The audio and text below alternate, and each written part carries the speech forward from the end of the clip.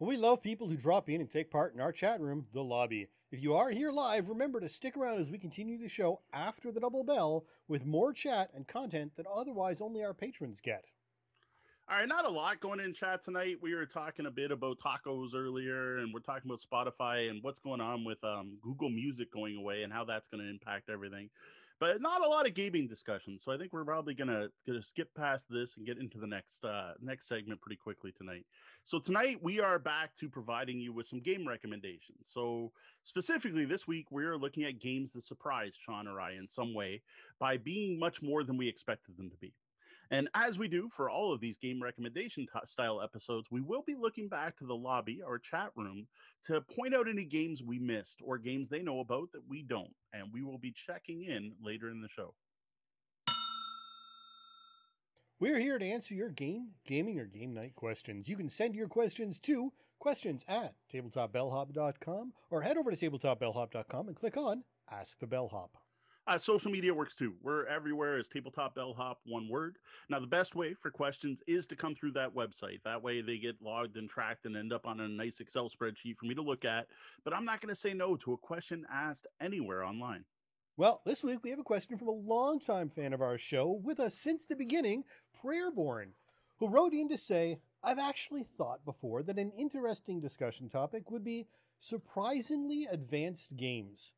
Older games with mechanics we think of as recent inventions, or even newer games that are gamier than we expect. Mass-marketed Hunger Games District 12 is a euro? All right, thanks for the topic, Prayerborne. I feel bad. We've had this one on the pile for a while, but we're finally getting to it. We did get to it. I do apologize. It might have taken a little while. This is an interesting one, and it's definitely something I have experienced, right? You sit down to play a game expecting one thing and end up with something completely different, right? Now, sometimes the thing that's different is the game's worse than you expected, or it does, or which doesn't seem as common, or like it just does something totally new that you never expected to see before, or it just is heavier. It's much more than you thought it would be. Whether it's just more fun, it does some cool new thing, or it uses things you've seen before in new ways, or it has more interactions or more options than expected. Basically, more, as Prayerborne worded it, more gamier. It's more of a gamer's game than you would have ever thought it could be. Now, this happens to me most often probably with mass market games or licensed board games, because for many, many years, if there was a licensed game, it was a license thrown on a terrible, probably roll and move, miss a turn, or trivia game. That's thankfully changing. But I've also had hobby games where they've completely blown me away as well. And while I can certainly think of many, many negative examples to this topic, there are definitely some standout games that have made me do a double take. Yeah, we're gonna be looking at the positive side of things. We're not looking at games that were disappointing to us. We're looking at stuff that surprised us in a good way.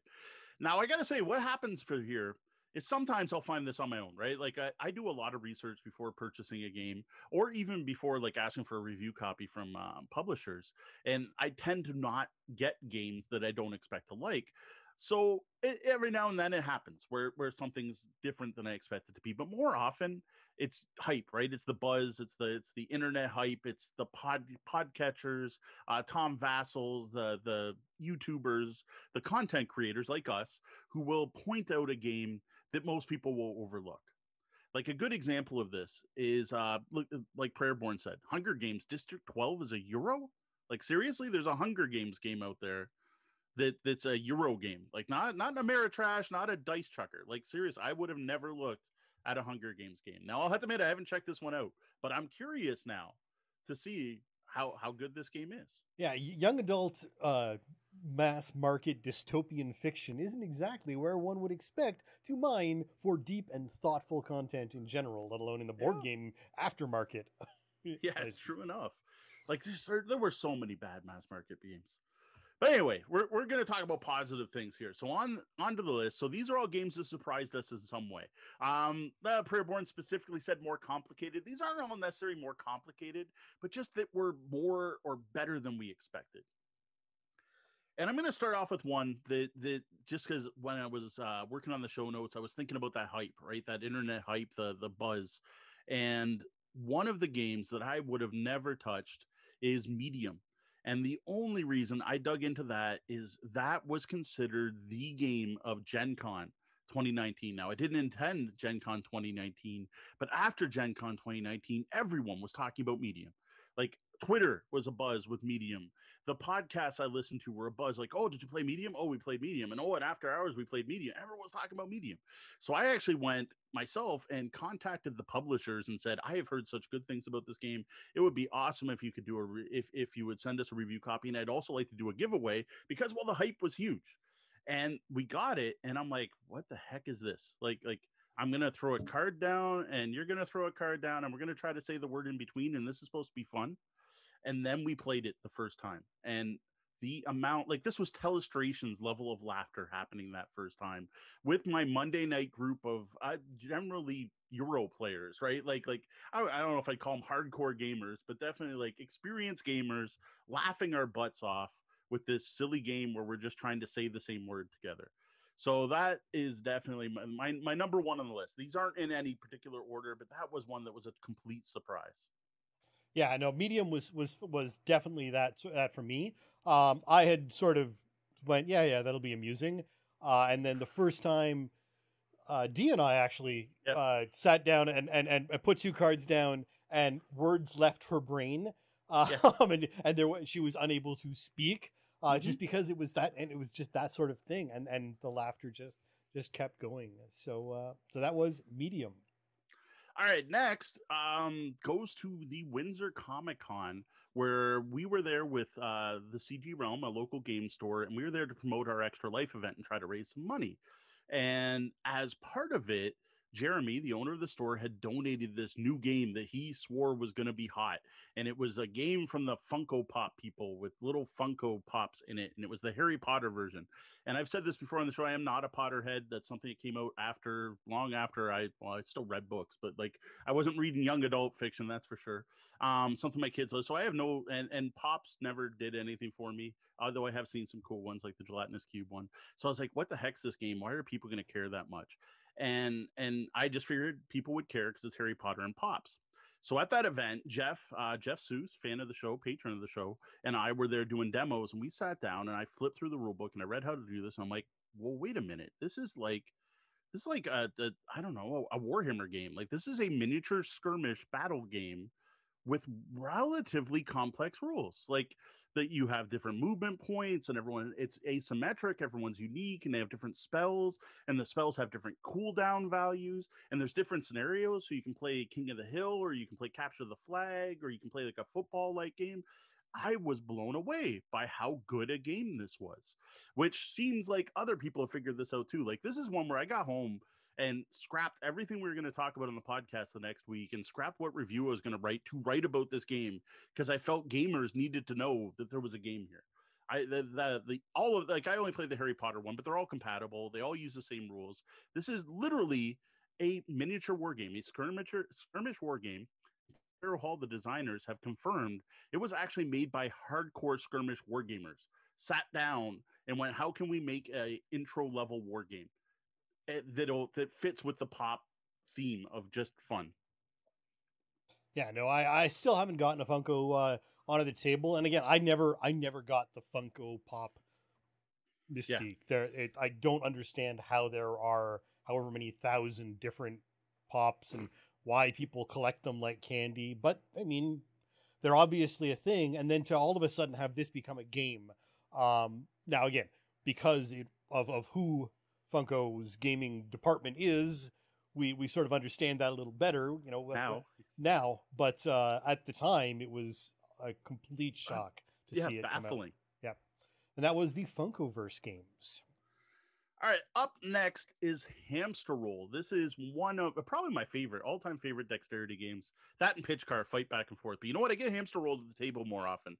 So based on the Bellhop's law, it has to beat out Pitch Car in that. And what it is, Hamster Roll is this big wooden hamster wheel with slats on it, and you're stacking blocks on it. And it's a dexterity game, right? And when you see it, you're like, this is a fun dexterity game. But what blows me away about this game is the fact that there is a lot of tactics and possibly even some strategy, like planning multiple moves ahead and picking which blocks to place, where to put them, And then there's the evolution of gameplay where you realize another part of the game is looking what the next player has to place. So you look at what pieces your opponents have left and then try to make your placement make theirs more difficult. Having all that in a simple stacking game blows me away. Yeah, no, absolutely. Hamster Roll is one of, if not my, one of my top favorite dexterity games. And especially because where you play it matters just as much as who you play it with or anything else. The actual surface that you're playing on becomes a part of the game, for better or worse, depending on what kind of a table you're on. And that was Hamster Roll. Now, up next, we've got Go Cuckoo.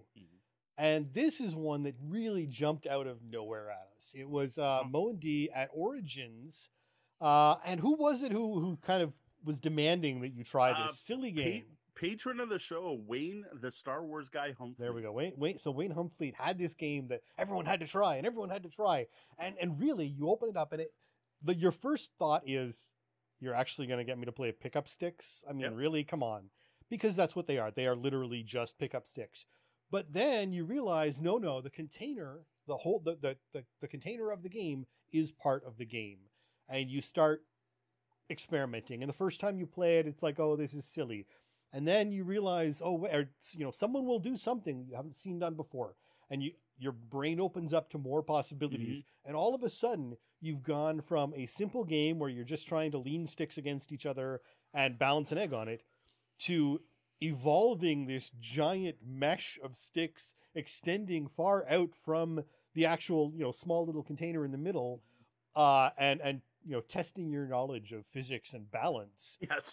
In a massive, hard thinking game with swearing and cursing and people throwing tantrums because, something rolled a little bit too far as they gently put their egg down and there was sweat on their fingers.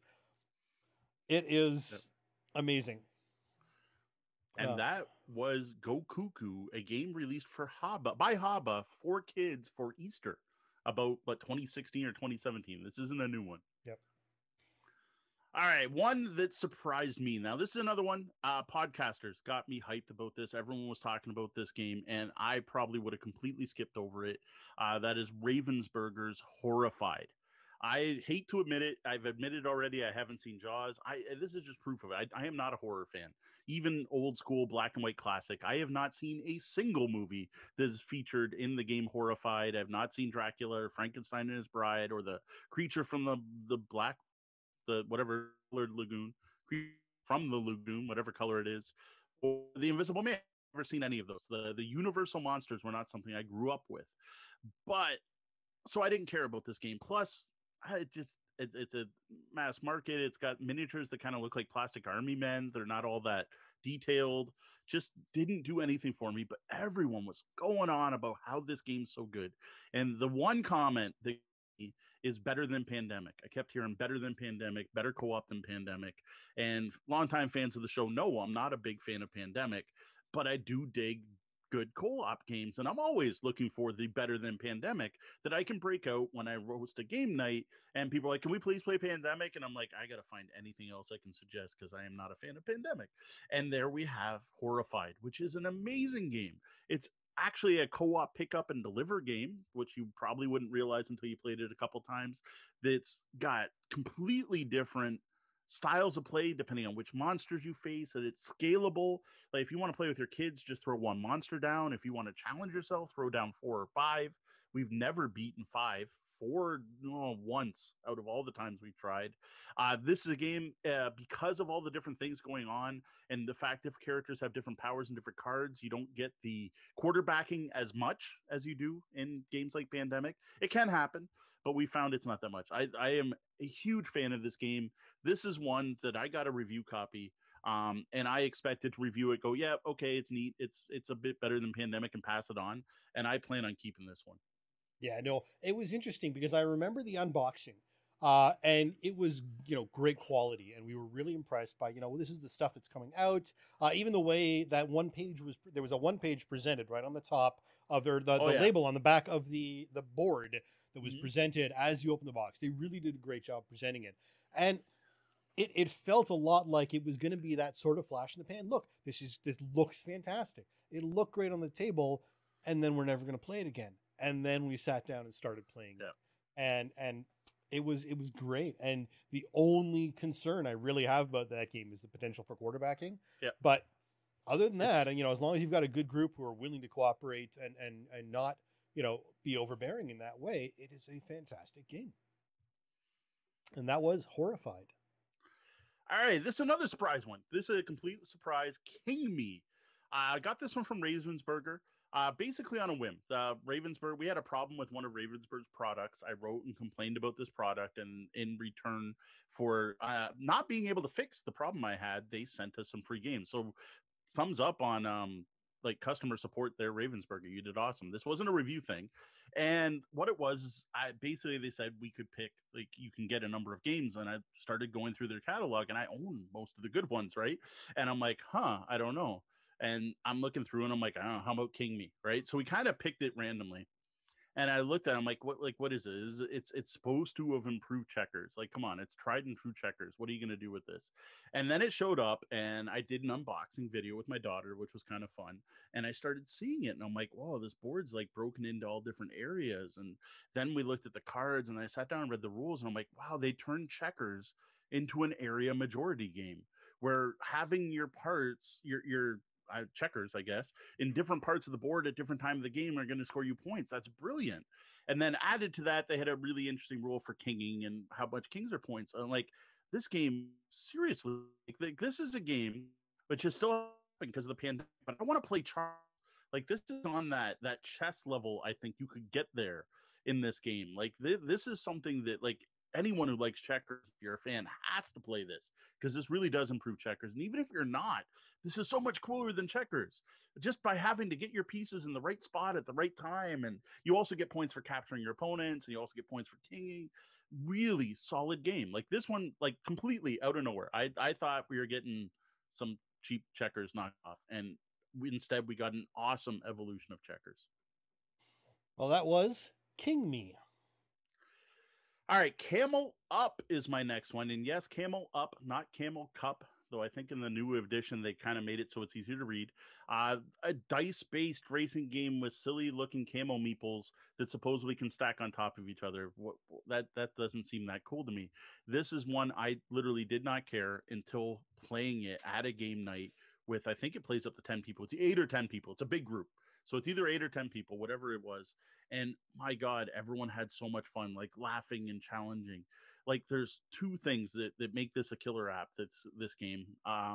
First off is the fact that it's a racing game where you don't own a camel. So it's not a racing game where you're trying to get your camel to win. You're basically betting on which camel is going to come in first and which camel is going to come in last, as well as which camel is going to be ahead every round. And that every round bet is brilliant because it keeps you interested the whole race. And then there's the whole camel up part where when the meeples move on top of each other and the bottom one moves, they all move with it. That, like, the trying to figure out the odds in that game blows my brain. And I've done it where I sat there going, okay, it's a die 3. If you roll a 3, you're going to go there. But if you pull the blue die, this one's going to go out. Like, it's just so much going on in that game probability wise that affects those bets. So it's a fantastic game. I was blown away by this. That was one of those games where I played it at that game night at the game store and bought a copy before leaving, because I'm like, I got to bring this home. Yeah, that was Camel Up. I've played that one at the party, at a couple of parties, and it's just an enjoyable group game that you can all sort of have a stand around while you're having a drink and play. Now, next up we have Minecraft Builders and Biomes, and Minecraft is technically owned by Microsoft. There you go. Now, especially when compared to the card game that I had originally had, which is a Minecraft branded card game, and was absolutely horrific. It didn't even get the basic Minecraft facts right, as well as just being a really boring card game. Now, we got this game, and we weren't sure what to expect, but it was one of those things, I'm a big Minecraft fan. My family's a big Minecraft fan. So I actually reached out to the people at Mojang, and they gave us a contact and got Ravensburger involved. And that's what got us the review copy. And we did the unboxing, and it was interesting, but Nothing really outstanding, I think, with the when it came to the unboxing. You know, a bunch of cards, some The boards. cubes were nice. The cubes The were very size of the nicely done. cubes. Yeah. Yeah, they're the Teotihuacan sort of or not Teotihuacan, Imhotep cubes. Yeah. Very nice. And then we sat down and we played the game, and realized, oh wait, there's some depth here. And then we played the game again and went, wow, this is not an easy game. And while it really was easy for my kids to sit down and start playing it, there are very different levels you can play the game on. And the depth of thinking involved to really play the game well just pushes it into that next level where it is not just a simple, oh, look, let's build something in Minecraft. No, you have to plan for your scoring over 3 rounds. Yeah. To really maximize to do. And it's great because you have to make sure you're trying to stop other people. Oh, look, they're building this. So you need to make sure, if you can, to score one of that, score the one that they're going to need to triple their score, sort of thing. Yeah, there aren't many games that are that strategic, like that you're planning the end game on your first turn. Yeah, it's crazy, and like Sean said, simple mechanics. Like mechanically, dead simple game, what you'd expect from a Minecraft game, but strategy wise, wow, that was Minecraft Builder and Biomes. You can tell we're just like Ravensburger has put out a lot of good games, because we've got another one here, and we're gonna have a little shout out at the end, I think, because of this, and that is Jaws. This is one we just reviewed a couple weeks ago. This is another case of a licensed game I expected to not be good, as they have not been for years. I am certain there's probably a Jaws roll and move out there. This is a very neat one versus many board game. And it's got elements from like Spectre Ops or Scotland Yard being the more classic game of one person trying to hide while everyone else is trying to catch them. And then a second part, which is this dramatic battle between the shark and the crew of the boat. Recreates some key scenes from the movie, or at least so I'm told, because again, I haven't seen the movie. Has some really solid hidden movement rules, especially with the shark having 4 abilities they can use that kind of hide their trail. Just really solid game. I'm not going to go into detail because we just covered this one recently, but I was extremely impressed by how much more of a game this was than I thought it would be for a movie tie-in.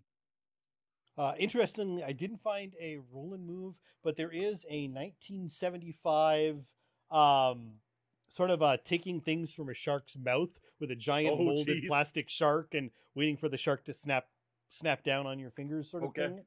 Dexterity game. And that one would be is Jaws from 1975, but this is Jaws from 2018, 18 or 19. Oh yeah, sorry, I should have. I'm confusing things now. The modern 2019, Jaws. So it's 20. So the 2019 Ravensburger Jaws, again, is a much more deep and really, again, it's 2 board games in one on top of everything else. So that was Jaws 2019 from Ravensburger. Next, Quirkle. This is one of those mass market games that you can find anywhere. Like you could walk into, well, I guess in the States, there's no more Toys R Us. I don't know what the equivalent toy store is in the States anymore. You walk into a Target or a Walmart and see this game sitting next to all the other games like Trouble and Sorry and stuff like that, and probably quickly overlook it, but it is so good. This is basically Scrabble with shapes, where instead of having to form words, you're matching either the shapes, or sorry, not matching, the opposite. You're making rows of all the same color or all the same shape, or all different. Like one thing has to match either the shape or the color in your row, and not both, because that would duplicate. And you can't make duplicates. And if you can get, I think it's a set of 6 played out Quirkle, it's worth extra points. Scoring is pretty much that Scrabble scoring, where you score your row plus anything it's connected to. This game is the game that I break out when family members come over, or when I talk to people playing board games, like, oh, I don't really like hobby board games, or I don't like complex games like Catan. That's when I'll break out a game like Quirkle. And that was Quirkle. Next, I have a game I had never heard of called Zentico. I had to throw this on the list because I was by Zentico company that makes the game Zentico, and I don't have a designer's name. It says it's designed by Zentico. Maybe that's last name. They contacted me on Instagram, and this was one of the first games I ever reviewed as the Tabletop Bellhop. And at the time, I was just like, "Whoa! Someone found me. They like us. They're sending us a game. That's cool." So I signed up for it. And then when it showed up, I looked at it and I'm like, "What the heck? This is basically Nine Men's Morris, right? Like it's you're trying to make a row on a grid, and you can slide pieces one spot, right?" And at first, our first play, I'm like, yeah, it's okay. It's Connect Four meets Nine Men's Morris. That was with 2 players. But then once we played 3 player, this game became brilliant. This game is so good. 3 player is an excellent 3 player experience. Combined with the fact that the production on this is top notch. This is in a whatever PU leather. It's a type of fake leather, so it's in a PU leather case that rolls up and very portable. And this is what I consider now the beach game. This is the game I bring out when my kids are going to a splash pad, because nothing in this game can get ruined. It can be dropped in the mud, it can get soaking wet, it starts raining, it's fine, and it is a solid experience. Now, 2 player, it's okay. Like I guess it's a step up from tic-tac-toe, but it's not as good as, say, playing checkers or chess. It's okay. You can get to a point where you just keep doing the same move back and forth and no one wins. The game goes on too long. But 3 player, it is so hard to not make a move that gives someone else the win. And that's where it really shines. Right. Well, that is Zentico. Now, next up, we have the Harry Potter Hogwarts Battle. It's a simple family deck building game, but with a ramped up difficulty system that goes from absolute beginner to, oh my God, in about 5 rounds, and only keeps scaling up. So far, we haven't seen the potions expansion, but we know that the Monsters Book of Monsters is crazy. I mean, we beat the first one on Monster Book of Monsters so far, but we still haven't managed to break through the second one yet. And again, it's a co-op, so it should be difficult. You don't want to be always succeeding. But the way it takes you through and builds you up, adding components and adding aspects to the game with each chapter of the book, essentially, is really a fantastic mechanic that allowed me to bring my kids, from never having played anything deck builder at all to being comfortable playing a pretty heavy, reasonably heavy deck builder without any problem at all.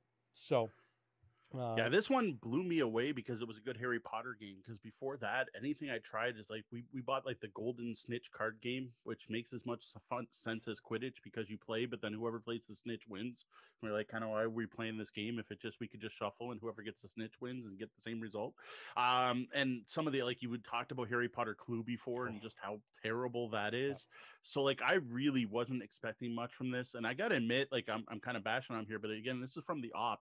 And they were not known for good, nice, heavy, detailed deck builder style games. They were known for making versions of Monopoly and some theme games that at the time weren't so hot. So, like, the fact you were the one that discovered this one, I probably wouldn't have touched this until you showed it to us. Yeah. And it would also blew me about this is my daughter taught me how to play. I have never read the rule book for Harry Potter Hogwarts Battle. And it's just awesome that my kid taught me to play a game. Yep, absolutely. And that was Harry Potter Hogwarts Battle. All right, King Domino is my next one. This is another game I would have overlooked. It's a hobby game based on dominoes with a fantasy theme. That no reason I need to pick this up. But I started to hear positive reviews. Again, podcasters talking about it, YouTube, content creators going on about how good this game is.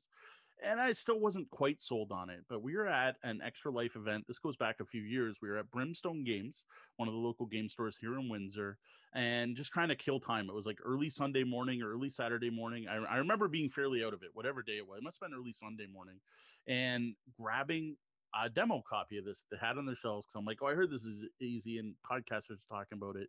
And Deanna and I sat down and we played the first round, and we're like, wow, that's kind of neat. I kind of like that. Like besides the how are you? Oh, and then the drafting tiles and the order you go in. All right, let's play again. And we played again, and then I'm like, oh wait, the crowns are huge. Like man, I'm gonna draft all crowns. And then I played the third round, and I'm like, wait, you're drafting that.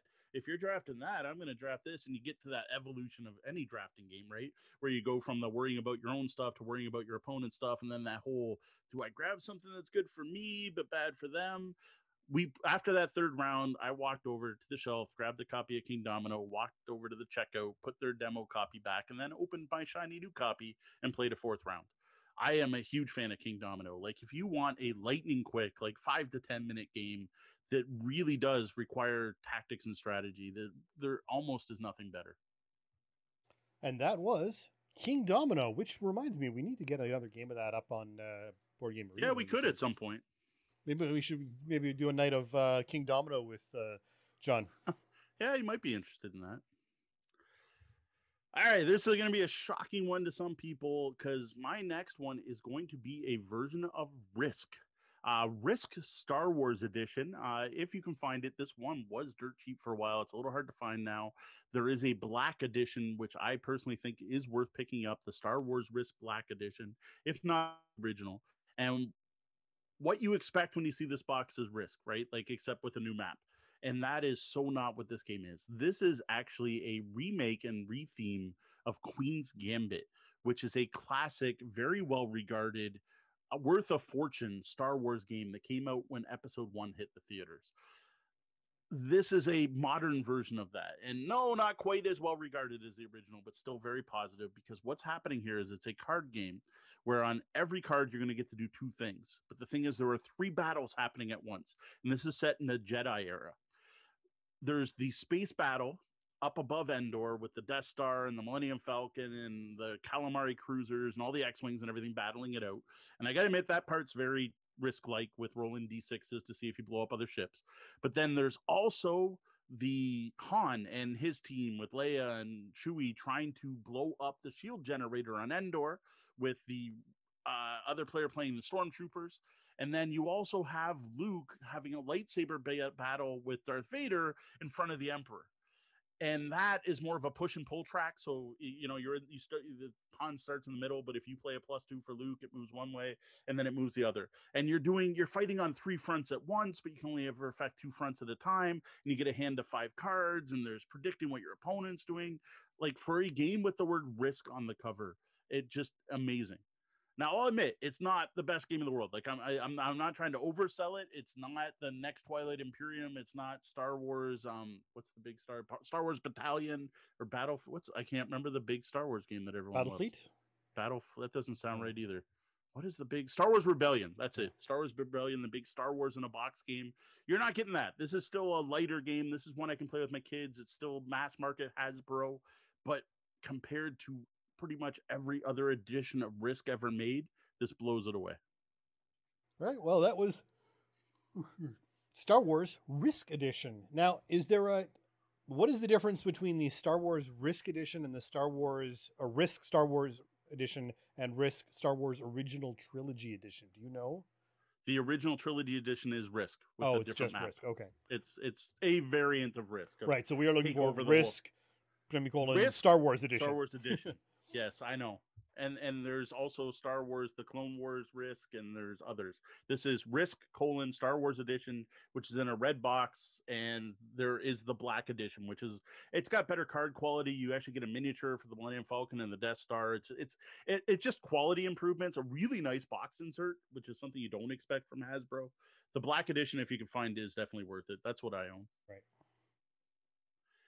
And that was Risk Star Wars Edition.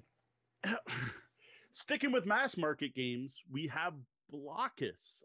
This is another one you're going to find on the shelf next to games like Don't Step on It and Pimple Pete.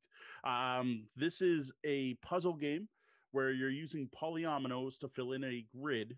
And the brilliant part in this is the shape of the tiles, the number of tiles you get, how many tiles will fit on the board, and the fact that when you place, you have to pace so your tiles only touch diagonally, which lets your opponent sneak in on the other corners, basically. This is, you're trying to play all of your tiles before any of your opponents. this game is way deeper than you would ever think. Like, this is a tactical, strategic game. You're counting pieces. Uh, you're backstabbing your partners, you're cutting people off. Like, Blockus to me is up there with games like the Duke and chess, and like I love this game. This is something playing two players.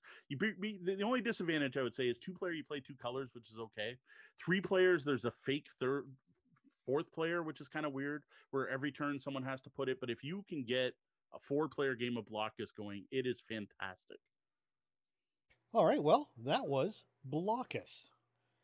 Now, next up, Ticket to Ride New York. Neither of us are really fans of Ticket to Ride. Yet, however, despite that, this short, succinct version ended up being a really solid, especially 2-player game. But it does work up to 4 players, and it's just enough to scratch that train game itch, but it doesn't overstay its welcome. I mean, I think the first time we sat down to play it, from opening the box to finishing the game was like 20, maybe 25 minutes without ever having, looked at inside the box before. Mm-hmm. And no, I agree. It's that fun bit, but it doesn't overstay its welcome like a game of Ticket to Ride can. Yeah, this was a huge surprise to me. I think I got it as a gift. Like, I can't even think of why I own Ticket to Ride New York. Yeah, it was a gift you got from one of your family members. Yeah, pretty sure. Which is fair. They probably found it at Chapters, right? And fair enough. But yeah, I actually love this game. Like, it's got that cutthroat. We usually play 2-3 games in a row. Once you know the game, it's like 10 minutes. The other thing is my kids can play this one, including my youngest, who has difficulty learning games. And the fact I can play this with my girls is fantastic. And it's a great next step, right? Like, now that I've got them hooked on that, the next time we have a Christmas Eve party, I could now have them play Ticket to Ride, which we've done with the oldest. So yeah, I was extremely impressed by Ticket to Ride New York, and I have to assume the other city games they're calling it now, the city series, are just as good. Yeah, London one I know was the other one. There's London now. Sure. There's a newer one too that's out that includes some of the rules from Europe, where you can push your luck to try to go through tunnels. Right. I really impressed by that. Like, I would have never bought that. Like, that was a gift, and I was like, let's give it a shot. I'm like, wow, this is good. Amsterdam, thank you, Everyday Board Games. And that was Ticket to Ride New York. All right, Homeland the game. This one is totally a hidden gem. This is one of my strongest recommendations to pick up in this episode for people who like a certain style of game.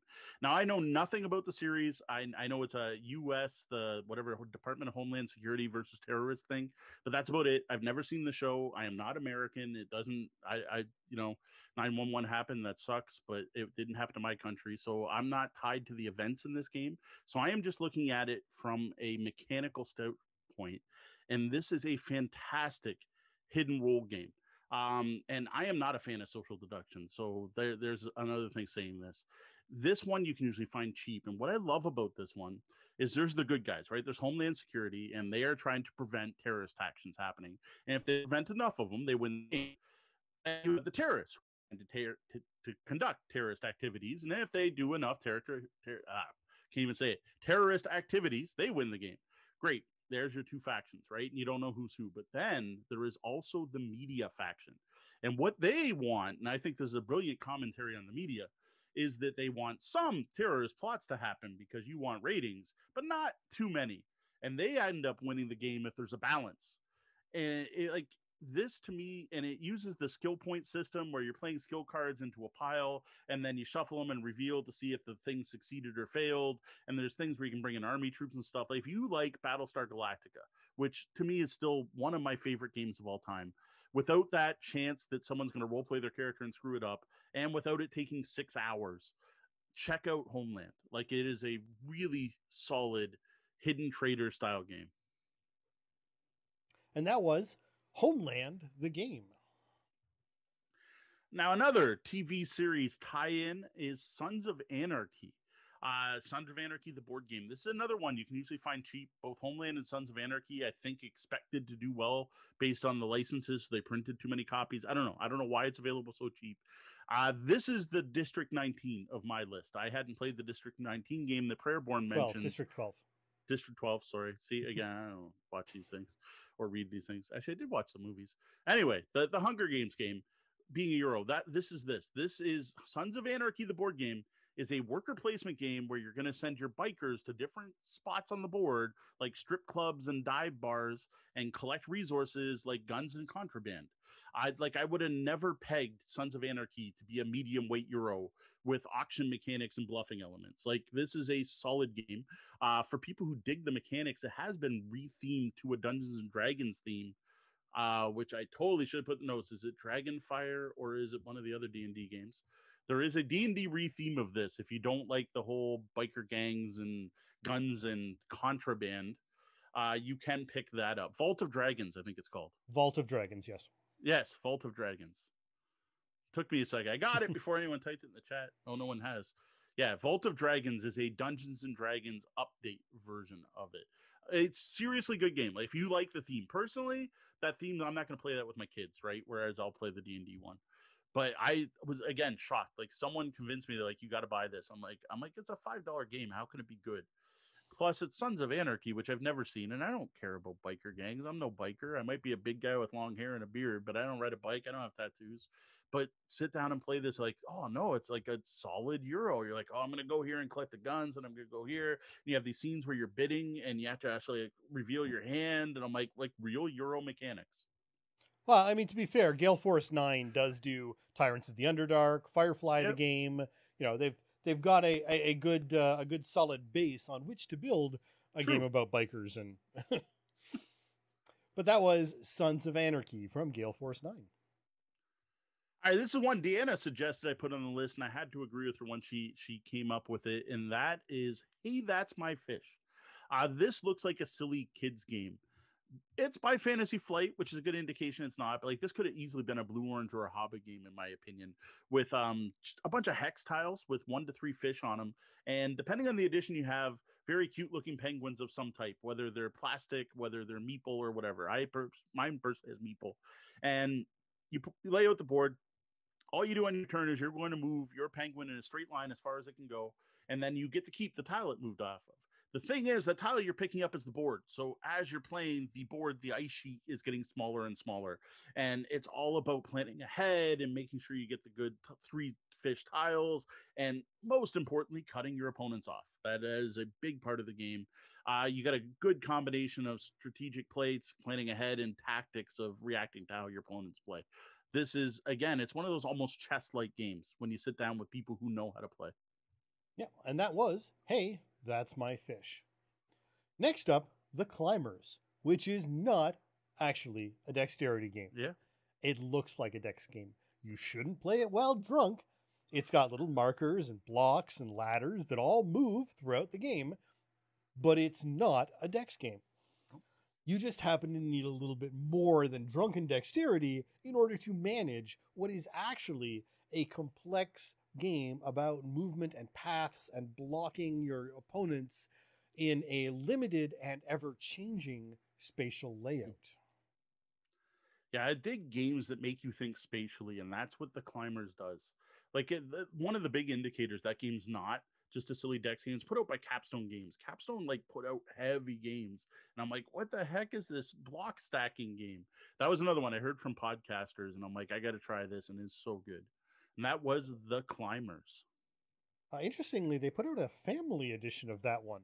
I have not seen that. Just last year, there's a Climbers Family Edition. I'm not sure what the difference is, but it's with fewer components.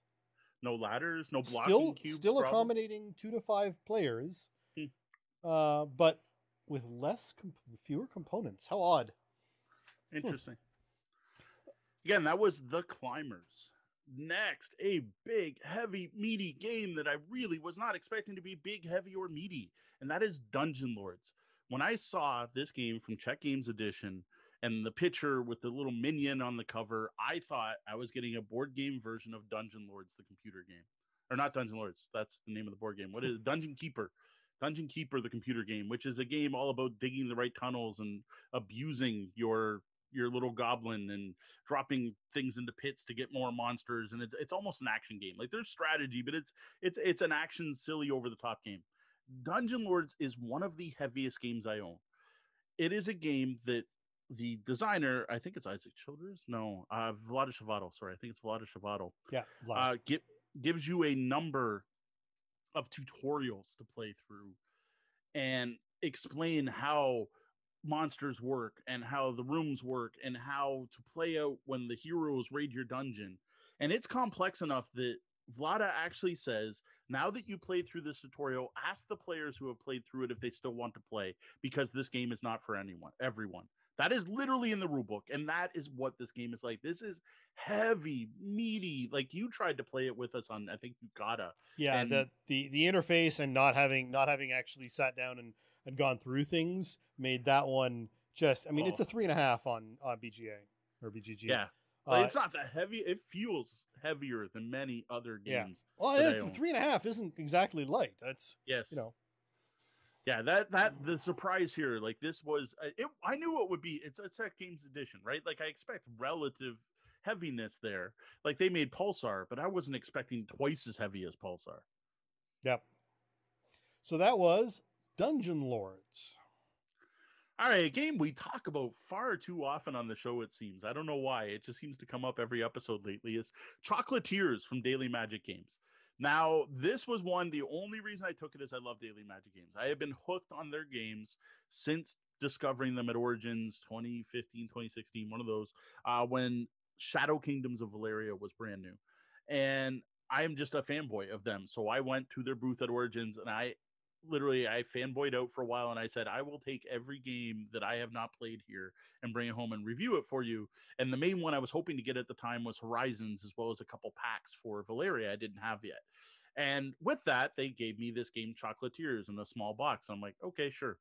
The next morning, Deanna and I are sitting at the restaurant in the hotel, and I brought that with me to look at the rules while we're having breakfast. And I opened it up, and I'm looking, and I'm like, what is this? Like it's a box of chocolates game, and they spent so much money. They put UV coating on the chocolates to make them shiny. Like, and then I started reading the rules, and I'm like, okay, so it's Ticket to Ride, because I'm trying to I'm trying to get sets of colors or sets of chocolates to play to put a tableau in front of me. And okay, sure. Oh well, I guess I got a copy of Horizons to check out. Then we actually didn't play it. Like I had no interest trying it at Origins, didn't break it out until weeks later here back at Windsor, and we played the first game. And that's a game where we talked about before that has eureka moments where you're playing and suddenly you're like, oh wait, which one I'm drafting, that one's like there's a situational positioning. Same thing I liked in Climbers, aspect of building your chocolate box. And then there's the whole thing we've talked about before about with any drafting game. You go through that evolution of, I only care about my stuff. Oh, I care about my opponents, and then I have to worry about everyone's stuff. So there's that aspect of it. And then there's the being able to gain cards. And then, in fact, you realize the count of the cards on the deck is a huge part. That certain, like some chocolates are more rare than others, right? And it just, from what I expected the game to be, it was so much better. Like the set collection elements were better. The tableau building was better. The having to watch your opponents was key. It was definitely not multiplayer solitaire. I was kind of blown away by just how solid this game was. And that was Chocolatiers. All right, one of my kids' games that I play more than you and have more showing off to other people is Battle Sheep. This is a blue-orange game that I actually think should be marketed at adults, like rethemed somehow, because the kids, at least the age we shot them to, just didn't get the brilliance of this game.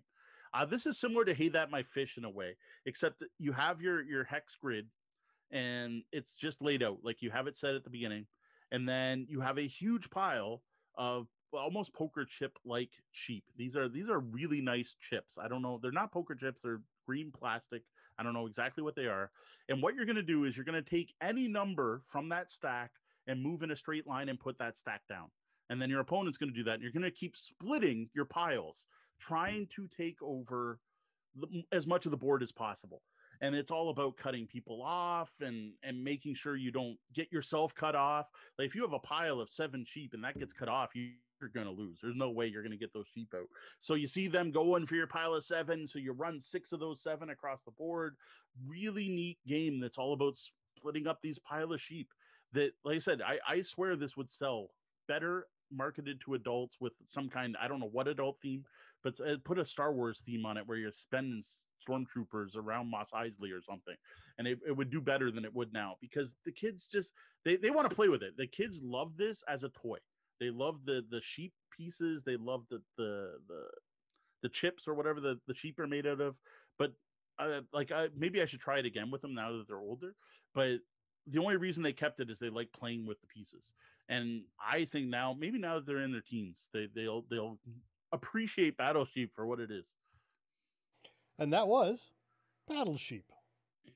All right, I got one more here. I didn't have this one on the list, but earlier today I was checking out the awesome Everyday Board Games podcast being recorded here on Twitch at twitch.tv/everydayboardgames. And the Daniels were talking about games with table presence, and they brought up photosynthesis. And I was like, ooh, I need to throw that one in there, because that is a game that completely surprised me by how heavy it is, how thinky it is, and how strategic, how much you have to plan ahead.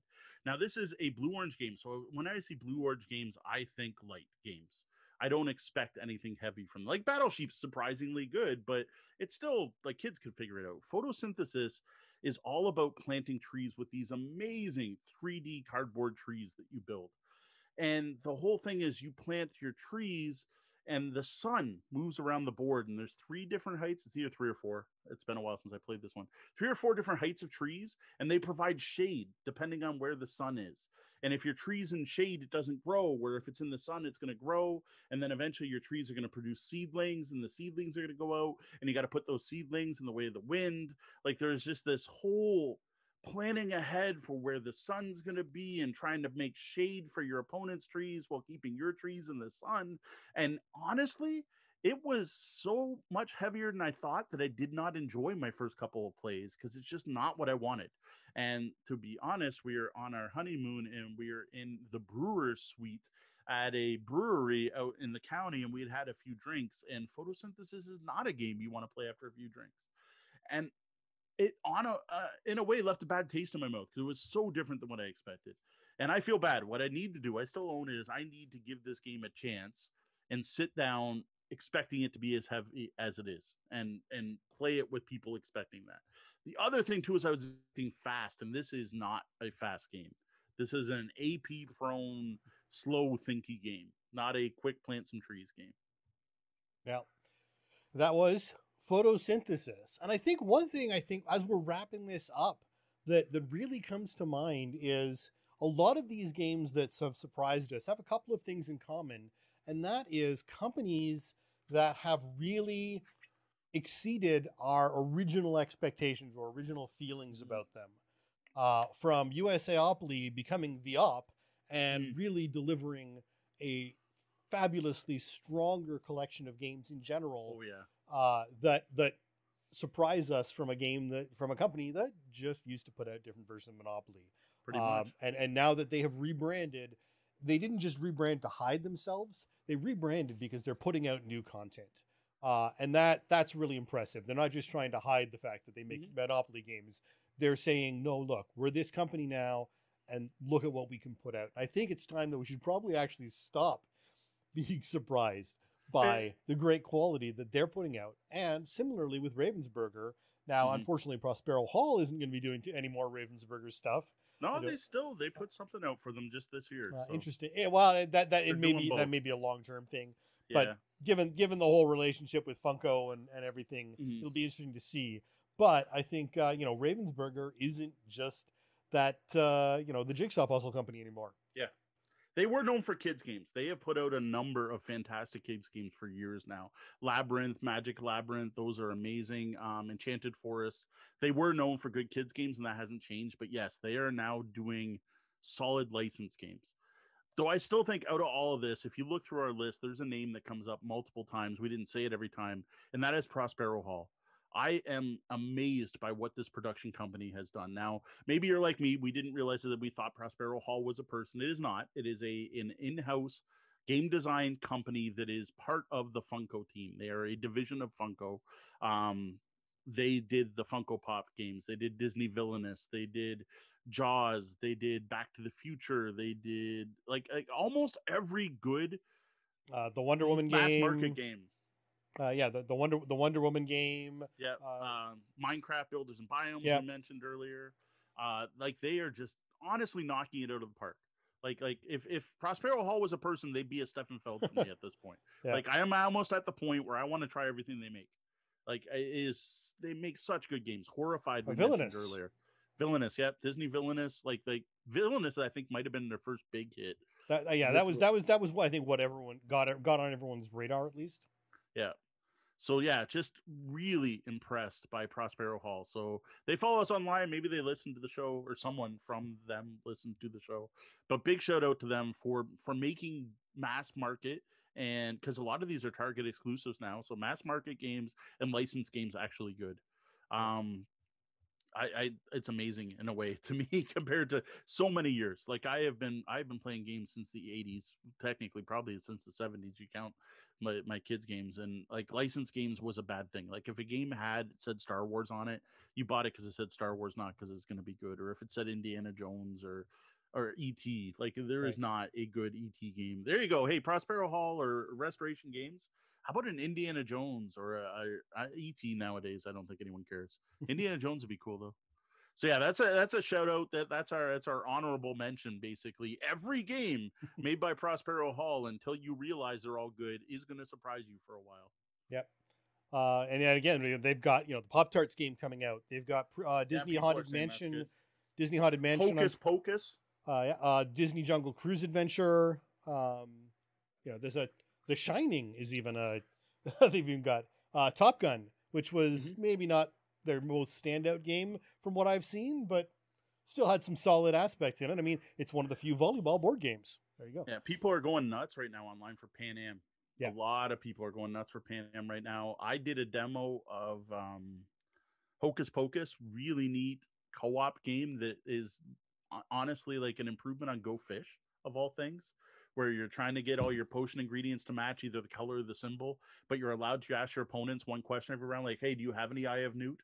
But that's all you're allowed to ask, and you have to play based on it. That was really neat. I think enough. Prospero Hall, definitely big thumbs up for everything they've been doing. Actually, I didn't realize they actually did some Z-Man games, choose your own adventure stuff. They did the War with the Evil Power Master, based off the old R.A. Montgomery book. Yeah, the Which Way book ones. Yeah. So I didn't know that was them either. I haven't tried any of those games. All right, so there you have a number of games that surprised us. Now let's head over to the lobby and see if anyone in our chat room has anything to add. I saw quite a bit going through. So one correction, it was our anniversary, not honeymoon. I thought I said anniversary. I guess not. So I'm gonna have to scroll back here because there's a lot. Amsterdam, we got was as the newest of the city games for the Ticket to Ride. Yeah. So it's New York, London, Amsterdam. And apparently check out the Board Game Geek for Star Wars Risk, as the designer did some rule tweaks to just improve it even more. That's good to know. Yeah, a lot of people didn't know about the Sons of Anarchy retheme. A lot of people missed that the Vault of Dragons is a retheme with D&D, which is kind of cool. Dungeon Keeper got some Dungeon Keeper love. Some people do prefer Sons of Anarchy over D&D, which is perfectly legit. Absolutely. And there's nothing wrong with, if it was a solid series. It didn't really do anything for me. It's not my kind of TV, but I know my wife loved it. I know tons of people were massive fans of that show. To be honest, it's in my queue actually, because I just finished Hell on Wheels, and I was thinking of moving over to that as the next AMC series I watch. Right. Dungeon Lord's Pets I've never played. I have heard that's good. I don't know if that was something that was a surprise or not. Supposedly it's good for the poo cubes. Oh, unfortunately, I'm seeing bits of chat that I think were replies to stuff we said. So I'm not sure. Battle Sheet popular. All right, well, I'm looking through these. What games surprised you, chat room? What games you didn't expect. Yeah, a lot of Kenny love. G keeping it sexy. There we go. That was another one of those, another one of the Prospero Hall ones, because they also did Bob Ross as well, right? Yep. Marvel Villainous. So everyday board games. One Shobu. of the Daniels said Shobu. Shobu looks good. That's the one with the white and the black. And when you move on one side, you have to move on the other. I think that's the one. That looks really good. That is on the Deanna. We love the Duke and War Chest, and that style of game is huge for us for date nights when we go out. Yeah, it's actually ranked 30 on abstract games right now on Board Game Geek. Yeah, it's the one I was thinking of. Oh, it's Smirk and Dagger. I have a contact there. Oh, there you go. Although we Smirk and Laughter, not Smirk and Dagger. They're the same company. Okay. It's one side's their backstabbing games and one side's their party games. All right. Okie dokie. That's not one I know. Pretty thinky, but very cute. Better than most abstract. We are going to have that one out.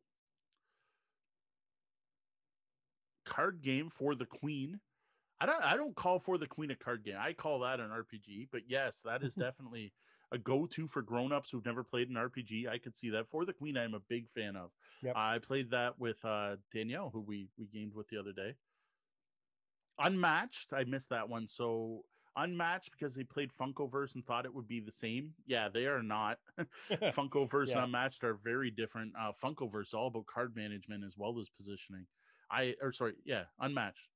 The Funko games really did shock me. I don't feel the need to own them. I like miniature wargaming. For me, I just jumped to like Warhammer Shadespire, which you and I played there with the Khorne Berserkers versus, like, that's more my style of skirmish war game. Corridor. Corridor is a good one. I haven't played Corto, but Corridor is one that could have been on my list. I just forgot about it. I don't own it. My dad owned a copy, and I don't know where it went. Like, he might have lent it to someone. That's one of those games that you used to buy at like the men's store that just like you leave out on your coffee table. It's made of solid wood, right? And it's all trying to get your pawn to the other of the board, but every turn you're going to put a wall. So it's wall off the opponent while trying to make a path for yourself. Right. It's fantastic. Quarto's, if I remember correctly, is a match 4, but with stacking. That's a good one. Twitter earlier, Random Scrub said Tiny Towns looks like an adorable light puzzle, but ended up completely melting my brain. And I got to agree, Tiny Towns is heavier than you'd think. Like the positioning. Town Center is one I thought about putting on the list, but I knew it was going to be as brain burning as it is when I bought it. But you look at it, and again, it looks like a block stacking game, but it's that one where you're positioning residential units and hotels, and things grow organically based on what they're next to. And that one breaks my brain every time. I love it, but I played with so many people that hate it. Interesting. One that keeps popping up in my head tonight, but I haven't played in so long that I can't actually remember, was Drop It, that we played at QCC. I don't know if that surprised. It was exactly what I thought it would be, and it was awesome. See, for me, the complexity of the rules, right? The interaction of all the different things you can't do is really what made that game stand out, where it seems like it's a silly little sort of dexterity Connect 4, but then you start thinking about the levels of rules and things you can't do in order to score a point. Symbol touch or the same color, and then there's some on the edges. Yeah. The biggest surprise for me in that one was how the pieces moved. Yep. But I wouldn't say it's a huge shock, like I'd throw it on the list, but I was surprised just the physics of that game and how slippery things were. Yep. Things did not move how I expected them to move. Indeed. And actually, that's one that could have gone on the Everyday Board Games show today, too, because that actually has some good table presence. That is some good table presence. Ryan, Town Center, you could definitely do it with blindness. Well, you'd have to be really good at spatial recognition in your head, but you could easily somehow have another player tell you what color your cubes are, or add something to the cube so you can touch it. The problem is you need to pull them from a bag randomly, but once they're out, it's just drafting. So you could, I think you could, as long as you could visualize the actual board with the cubes on them. With help, I think you could definitely play that one. I love Town Center, but Neil is a heavy gamer. Neil likes heavy games. Neil likes flippy game likes heavy strategy games, likes PvP. Neil's one of the heavy gamers in the area, and it's from company that does heavy games normally. And so I taught it to Neil, and Neil is almost flipped the table. He rage quit. He literally left in the middle of the game, and went out for a smoke and went home. Like he didn't come back. And we're like, that game pissed him off that much for him just not getting how it worked and getting frustrated with it. And that is the reaction I've gotten with Town Center. I dig it, but I might get rid of my copy because I haven't found like 4 locals to play it with who all like it. Right. Paris, La Cité et la Lumière. I don't know that one. It's a 2019 game from Devere Games, although a ton of other different people. Players compete for their moment in the light by placing oddly shaped building tiles. That sounds cool. Yet another polyominoes are the thing. No one seemed to notice that. Everyone noticed everyone's doing rolling rights. Everyone's doing polyominoes. Yes. Yeah, Copenhagen. You got all the action drafting, area majority influence, drafting, tile placement. Polyominoes exploded in the last little while. All right, I think we probably got enough. One, it's Shobu I had in the notes from Danielle, but hey, Danielle's in the chat, so I didn't have to say that one. There we go. The Grizzled. The Grizzled was about what I expected. The Grizzled is a really good game. That is a cooperative game. The art is amazing. The tie-in to Je suis Charlie, is it? It's been a long time since that happened. A really neat game, but to me, it didn't surprise me in any way. I was just like, wow, yep, this is good. Yep. All right. Oh, there we go. Finally, before we move on, remember always, if you've got a game or game night question for us, a topic to cover like surprisingly complex games, head over to the website, click on Ask the Bellhop, or just email questions, tabletopbellhop.com.